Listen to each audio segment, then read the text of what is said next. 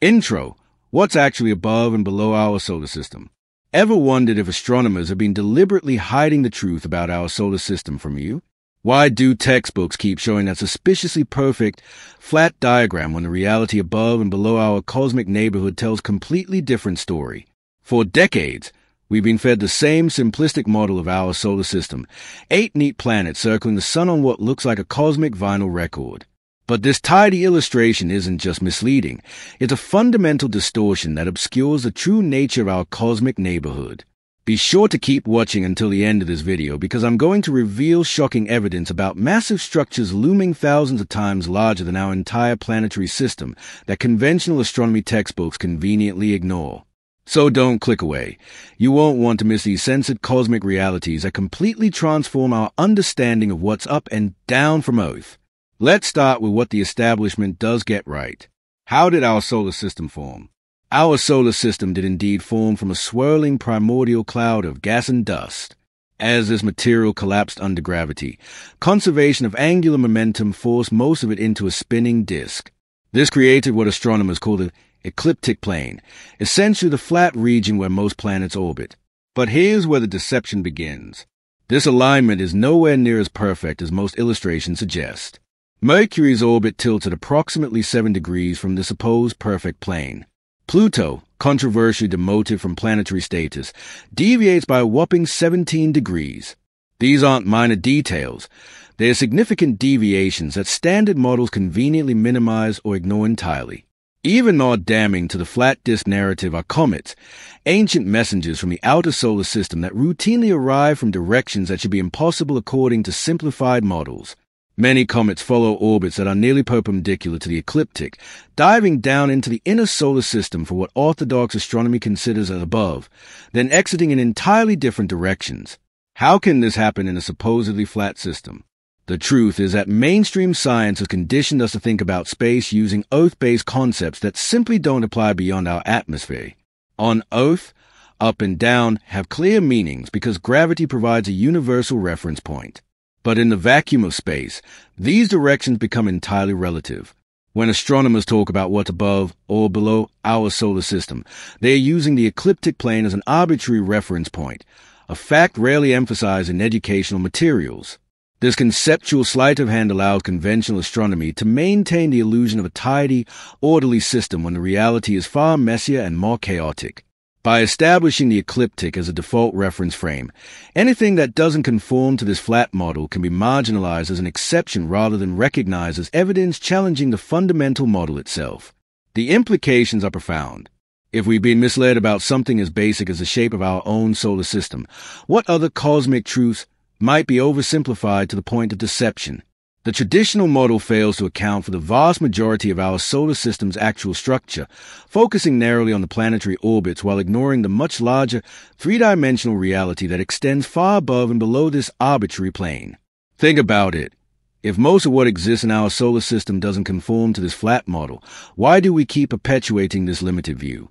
Perhaps because acknowledging the true complexity would force a complete rewriting of conventional astronomy textbooks and a fundamental shift in how we visualize our place in the cosmos.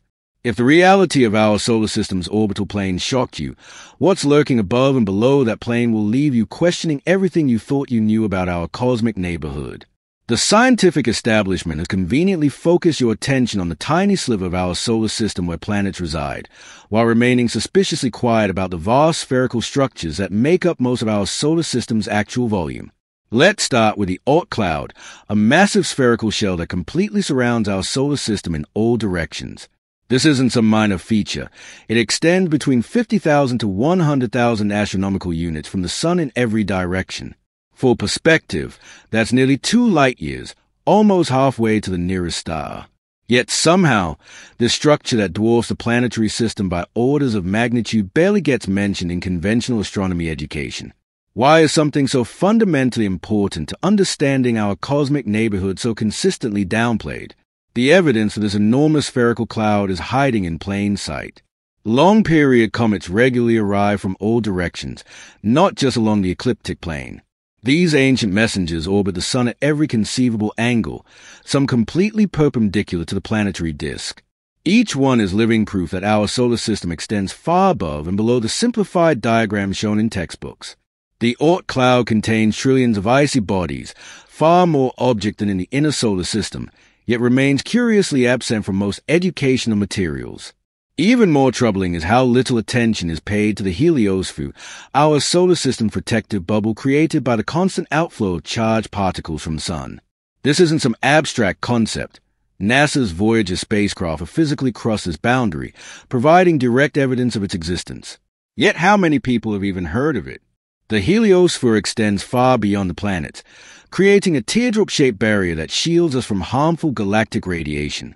Without this three-dimensional shield, life as we know it might not exist on Earth. Doesn't that seem like something worth discussing?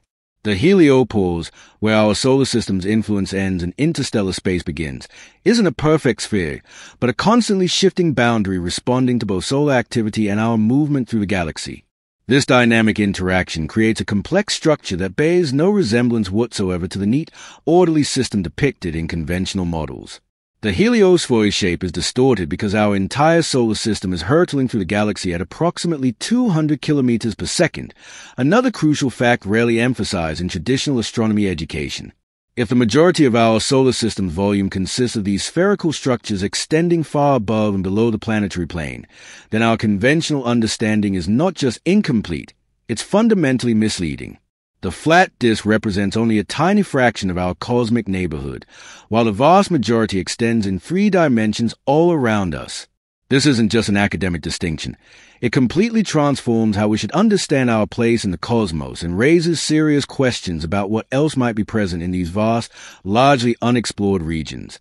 Zooming out even further exposes perhaps the most shocking revelation of all. Our entire solar system is careening through space at breakneck speeds, constantly interacting with different galactic environments that mainstream astronomy conveniently glosses over. While they kept you focused on planets and moons, they've neglected to mention we're hurtling through the cosmos at over 200 kilometers per second, encountering cosmic structures that make our planetary system look microscopic by comparison. Right now, our solar system is traveling through what astronomers call the local interstellar cloud, a region of slightly higher density gas and dust spanning roughly 30 light-years across. Yet despite currently hosting our entire solar system, how many science documentaries have ever mentioned it? This interstellar environment directly interacts with our heliosphere, compressing it from certain directions and extending it in others, creating asymmetries that no simplified model could ever properly represent. The establishment's silence on these interactions is deafening. Even more troubling is what lies beyond. The local bubble, an enormous, nearly empty void spanning approximately 300 light-years across. Conventional astronomy tells us this massive cavity was carved out by ancient supernova explosions that violently cleared the region of matter. Consider the implications. Our entire solar system floats within what amounts to a cosmic blast zone, surrounded by walls of denser material at its edges. The density of matter in this region is 10 times lower than the galactic average, creating conditions that fundamentally alter how our solar system interacts with its surroundings. Why isn't this front-page astronomical news? These structures aren't static features on a cosmic map.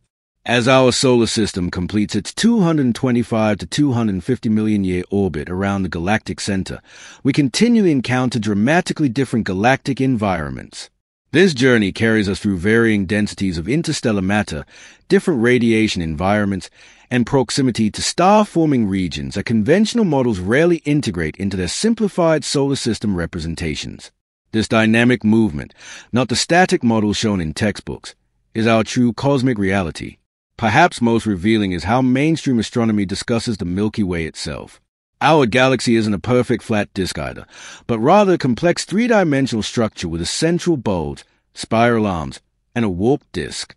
Beyond this lies a galactic halo, a vast spherical region extending far above and below the galactic plane. This means the very galaxy we call home exhibits the same 3-dimensional complexity that's deliberately downplayed when discussing our solar system. The pattern of simplification persists at every scale. This conspiracy of oversimplification has profound implications. By flattening our understanding of cosmic structures, established astronomy has effectively blinded us to the true nature of our place in the universe. We don't live on a planet in a flat disk. We exist within a nested series of three-dimensional structures, each influencing the others in complex ways that traditional models completely fail to capture. The real question is why this perspective remains so consistently suppressed. Is it simply because three-dimensional reality is harder to illustrate in textbooks, or is there something about understanding our true cosmic context that challenges more fundamental assumptions about our place in the universe? If you found this exploration of our cosmic neighborhood eye-opening, hit that like button and subscribe to the channel for more content that challenges established scientific narratives. What other astronomical facts do you think might be oversimplified or misrepresented? Drop your theories in the comments below. Check out our next video on the end screens or our solar system playlist.